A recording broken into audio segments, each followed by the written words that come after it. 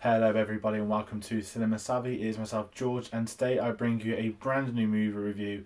This is of course the new Nicolas Cage film, The Unbearable Weight of Massive Talent. I want to say one of the longest film titles of the year, but there's a very big film coming out next month I'm looking forward to. The one about multiverses, but not Doctor Strange. And if you know film, you'll know exactly what film that is I'm talking about, which has another very long name that's very easy to get mixed up. That's come out May the 13th, and obviously I'm here to talk, as I said, about The Unbearable Weight of Massive Talent, coming out tomorrow in UK cinemas and American cinemas, April 22nd, and this is a film I had an absolute pleasure to see. This is a film that I've been looking forward to seeing, I think is well worth adding as well. Obviously a lot of it's going to depend on your history of Nick Cage if you're looking forward to seeing this film. Before I really get into it, I just want to jump straight to the comment section. Please do comment your thoughts on The Unbearable Weight of Massive Talent, everything you loved about it, things you enjoy about it, and as well as that, comment some of your favourite Nicolas Cage films. They could be the ones that aren't maybe the best, or maybe they are the best ones, and everything in between, not just your favourite films, your favourite performances from him, or even some of your favourite stories. I'm sure some of you may have heard about the stuff he's purchased in the past, some incredible spending sprees, so just get a Nicolas Cage chat going in the comments. Honestly, I'll be there, I'll take a look at all of those as I always do. And if you are new to the channel, please do follow us on our social medias. That is Facebook, Cinema Savvy, Twitter at cinema_savvy, and letterboxd.com/cinema savvy. We've got a link to all those in the description, and of course hit that subscribe button. There's a lot more films on the way. There's always new reviews, older reviews, discussions, and a lot of other things happening, so please do have a check of all of that when you can. As I said, I'm here to talk about The Unbearable Weight of Massive Talent, and it's best off kickstarting this really with a conversation about Nicolas Cage. So for those unfamiliar with the story, this is a fictional film where Nicolas Cage plays himself, and it is about him taking on himself being finished as an actor and taking a $1 million payout to go to a billionaire's birthday party. Javi, played by Pedro Pascal, aka the Mandalorian, and soon Joel from The Last of Us, which is also on the hype list. That being said though, this film really, I'm not going to go into obviously spoilers, the film's not out yet. If you have seen it, obviously just do comment some stuff, but if you've seen the trailer you should know what to expect. This is a buddy comedy, this is a film that is so self-aware, it's incredible. But you know what really hit me? This is a film that's actually fantastic. I thought this could be one of those films that's kind of funny. You'll get one or two laughs. Oh look, wink wink, nudge nudge, here's this thing from that Nicolas Cage film, and oh here's this to that, or here's a Star Wars reference to Pedro Pascal, which we didn't get, which I'm really glad we didn't get, if I'm being honest. And we didn't get that. Instead we got an actual fantastic film. We got a like a buddy, it's almost like a buddy comedy. I've been trying to think of films similar to this. There's nothing like it. Obviously with the person playing the fictional version themselves, a lot of people obviously about being John Malkovich. That's a film I've never seen, so I can't really comment on that. I am purely here for Nick Cage and Pedro Pascal. I think a lot of people are going there for those two, and if that is the main reason you want to check out this film, then please do go to the cinema and see it, because you are not going to be disappointed. The chemistry they have is undeniable. You honestly would want to just hang out with them for hours. The film, you don't want the film to stop. You honestly want it to carry on. You want more of them. You want deleted scenes. Pedro Pascal's put deleted scenes on Instagram. There's so much going on, and there's so much fun to be had as a cinema goer, as a fan of the actors, and you know, a fan of their previous work. Obviously mainly Nicolas Cage for this. Is honestly a film I've not seen anything like before, and quite frankly I'm really excited that I was able to see this. Obviously Cineworld showed this early on Monday, so a lot of people have seen that. Obviously I'm trying to time this a little bit differently, so as I said, it is coming out tomorrow at cinemas. I might actually go and see this again this weekend just because of how much fun I had at the cinema seeing it. And that's sort of one of the biggest positives you can have for the film, is the fact it's enjoyable and it's a cinema experience. You don't need to have seen every single Nick Cage film to, I think, to understand this film. Obviously it will help with a lot of jokes, a lot of the references, a lot of certain moments. But if you don't know anything about him, you could go in and watch this and have an absolutely fantastic time still. And if you're a fan, it's just a bonus from that point onwards. And that's why I was sort of saying I was taken away by this, is that I didn't expect it to be as good a film this really is. And I think that's a massive understatement to maybe not the marketing, because I don't think the marketing has been the best for this.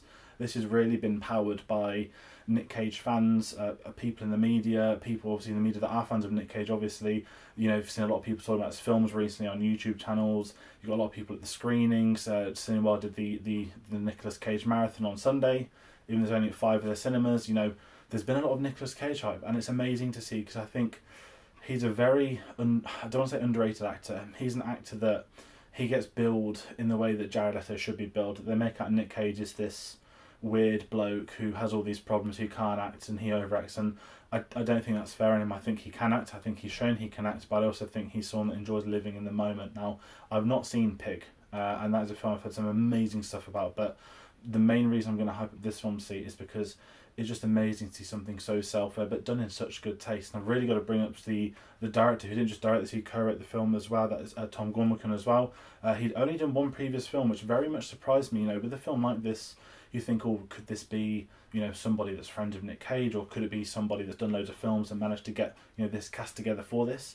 I was honestly quite surprised. It was 8 years ago, his previous film as well, so that's something I was really surprised by doing research after the film, and honestly I was quite amazed by it. And the sort of the afterthought of this is what's really sort of lingered in my mind is I want to see more of these films, and maybe it's a dangerous step or something silly to say because it doesn't really affect this review, but I'd love to see more actors play fictional versions of themselves, because I think what it does, certainly in this film's case, if you get it wrong, you end up in this weird parody state where you might be seeing yourself as this superior that you think you're high and mighty, or you're better than what you can do. And I think it's a very tough thing to get right. I think if you get, you know, if you go too far one way of yourself sort of being the joke, it's going to backfire from there. If you go too far to the other way, it just looks like you're making a one-off weird dig. And I think this is why it works for someone like Nick Cage, who's had this insane career. You know, he's at the highest of the highs. He's obviously won his Oscar. He's got some of the biggest cult films of all time, with stuff like Face Off, The Rock.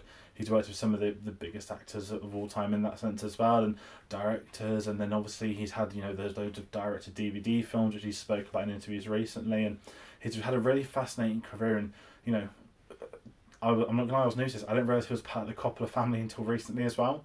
That's one of the most insane things I've ever heard. And if you didn't know that, just to have a read up on the whole family situation. I think he even spoke about passing on Lord of the Rings because he wanted to stay at home with his son, which is also incredible. It shows really how great he is, and I think that's something that works. This is really a film that's a celebration of Nick Cage. You know, if you do enjoy his work, then you just honestly have to put the time out to go and see it. It is well worth seeing on the big screen. It's a film that's going to, I think, just have your attention, and it's funny, and it's really awkward to approach comedies because if they get them wrong, you know, not only are they not funny, they just look awful, but it's also really hard to approach them because everyone's going to take something away. There'll be different jokes that are better suited for some people, and there's a clip that's been released from this film today, which I'm actually quite good, was released online, and one of the funniest moments of the film. It's a reference to another film, but not a Nick Cage film. And there's just these amazing scenes, but if I'm giving you a recommendation, if you really want to know the core of it, you just have to see this film for Pedro Pascal and Nicolas Cage. You know, there's not much more to it than the fact it is a buddy cop. It is them going out there, having fun, doing these ridiculous missions on this ridiculous premise. But the premise works because the premise is Nick Cage being Nick Cage, and that is everything I'm going to honestly have to say on this film. It's really got to be seen by, so please do support this film. Please do see it at the cinema. And you know, there's been Jed, who you've seen on our channel before, did a really good post today saying that there's, you know, people cry about the lack of original films in Hollywood, yet they'll all be watching Sonic and Fantastic Beasts. They won't be seeing The Northman and Unbearable Weight of Massive Talent.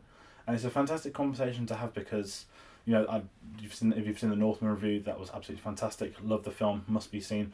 And I'm going to say the same for this. This isn't as good as the Northman, completely different film, so silly to compare, but if you're really going to pine and sit there saying there's no good films out, there's nothing out at all, you know, or there's been nothing since XYZ, or Doctor Strange is coming soon, you got to make the time to see films like this. And you know, these are the films that we really should be supporting. And hey, I enjoyed Sonic. I had a lot of fun with Sonic. I didn't mind Fantastic Beasts as much as well. But you know, if you want new films, if you want original films, you've got to support those for studios to come in and make more of them. And that's a whole other conversation within itself. So you know, that's just a side piece. Please do go out and see these films. There's some really good films coming out, and yes, we're entering blockbuster season. You know, we're going to get Doctor Strange, we're going to get some other stuff coming out. Obviously, you know, we had a Thor trailer, we've got a lot of Top Gun, we've got loads of other stuff happening. So there are big films coming out, but there are also original films coming out, and they do need to be supported, and that's something we do try and do on this channel. So, you know, the new reviews, they will carry on as they always do. Next up will be Doctor Strange, unless something magical happens before, and you know, everything ever all at once, May the 13th, that's one I'm really looking forward to.